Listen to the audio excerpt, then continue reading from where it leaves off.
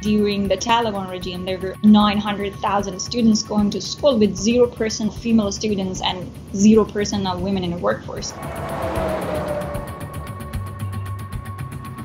Afghanistan has a strong male-dominated culture, and it's put a lot of obstacles in front of women. Women cannot compete in the workforce, and women are lacking the very first human rights, which is education. We opened the first coding school for girls in Afghanistan on November 2015 in Herat, which is a city in west of Afghanistan.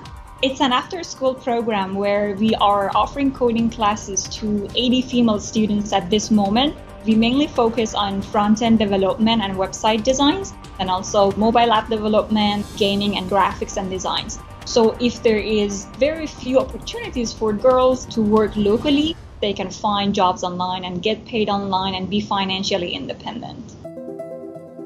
Just 1 year after the fall of Taliban, I was one of the very first female mentors who was teaching Java programming, and I faced a lot of backlash from male students that they didn't want to come and join my class because they didn't want to learn from a woman how to learn Java programming.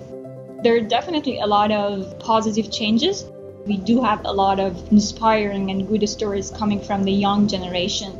We want to show the world that we are working towards having a peaceful Afghanistan and a bright Afghanistan.